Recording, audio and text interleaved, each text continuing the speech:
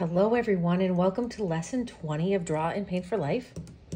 Lesson 20, boy, the school year is just hopping along. We're looking at pencils today, which is something that is so often overlooked as a really beautiful art supply.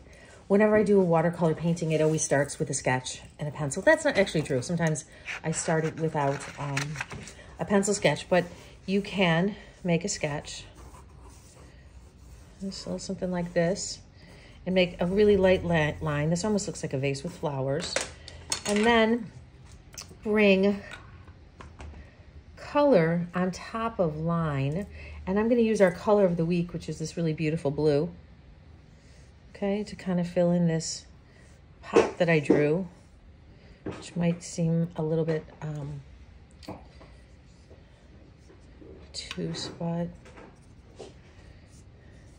So you can start by making a sketch. Do you see that very light pencil line?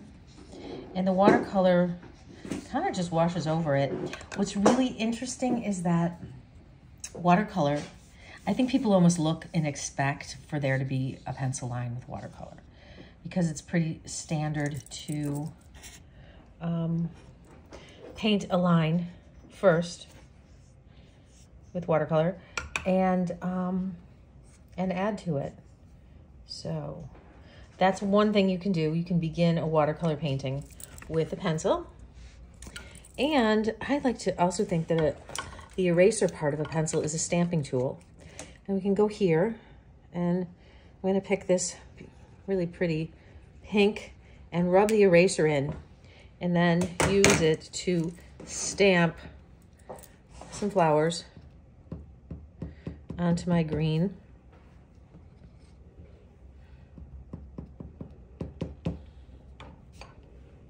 So it's really easy and fun to do that, and it makes a nice sound as you're working with it. So stamping tool, drawing tool. It's also a transfer tool. And I have this little picture here of the Eiffel Tower, and I'm going to turn it over, and I'm going to use the graphite, which is another word for lead, which is in the pencil, and I'm just going to rub that on the back. And I'm going to press down pretty good and make sure in my mind that I'm pretty much covering the Eiffel Tower part. Okay, and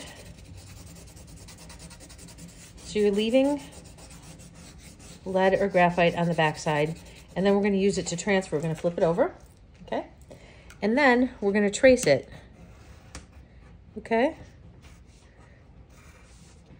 and I'm just picking up all the major lines.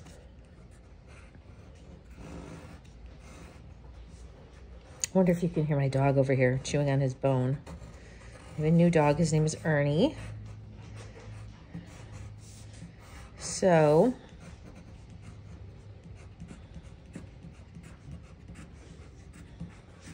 if you know anything about the structure of the Eiffel Tower, you can see that this is really simplified, and yet it's effective in communicating the form. You would know right away, oh, that's the Eiffel Tower. So I'm just tracing the lines that are here. Okay, and let's see, and there it is.